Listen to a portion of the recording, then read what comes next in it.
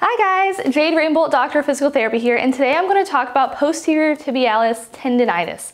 So our posterior tib runs from right behind this bone right here, and it runs along and behind that middle ankle bone that you have and hooks to the bottom of our foot.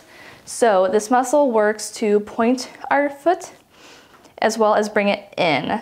And when we're in standing, it helps with holding that arch in our foot when we're standing. So if this muscle is weak or it's having a problem, you may find that your foot is caving in like that.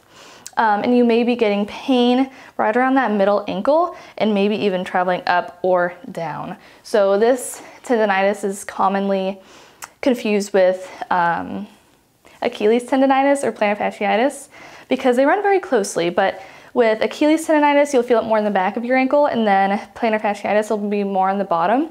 But with posterior tib tendonitis, it's more middle ankle, right by that ankle bone. So if you're someone who is battling this, these are gonna be great exercises for you, but I do want to say that during any of these exercises, you don't want to have any pain during it because you may still be inflamed.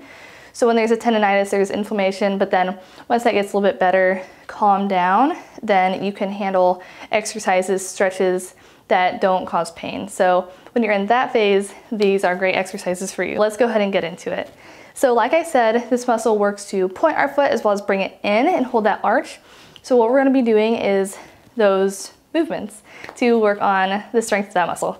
So what we're going to do is think about keeping your foot neutral like that, and you're going to bring the foot out and then bring it in. So I'll give you a couple different angles, out and then in. So this is a bit of an adduction, supination, and this activates that, gives it a little bit of strengthening, but just a little bit so it's not too much.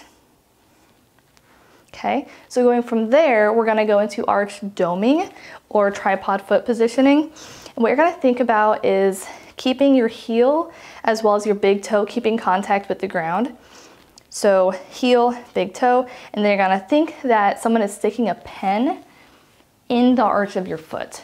So you're gonna push down with that big toe and heel, raise that arch up, and avoid thinking about a pen that's going underneath your foot.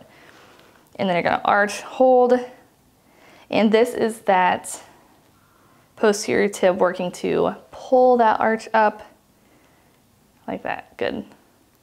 The next one is gonna be another strengthening one for that posterior tib. What you're gonna do is hook your foot in a band like that and then stabilize it with your other foot. So this takes a little bit of coordination. And you're going to invert your foot.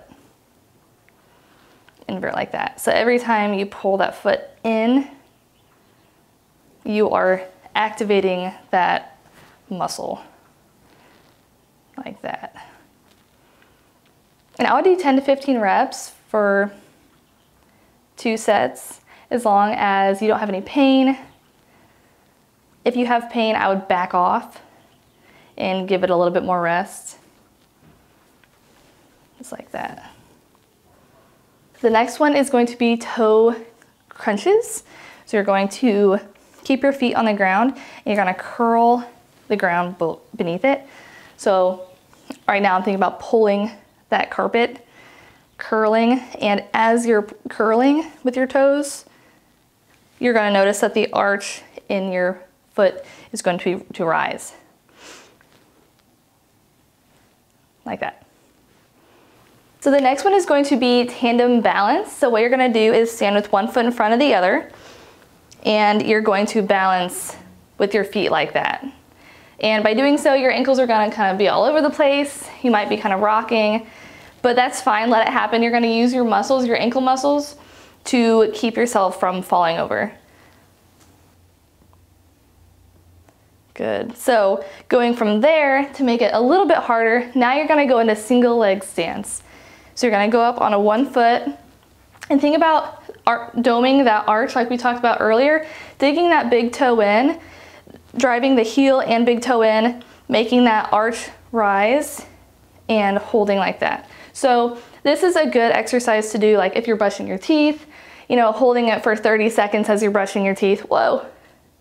And yeah, it's easy to do in the mornings if you feel like you can do it throughout the day. Good. And to make it just a little bit harder from that, adding a little bit more weight shifting, you'll go into that single leg stance again, and you're gonna do some taps with that opposite leg.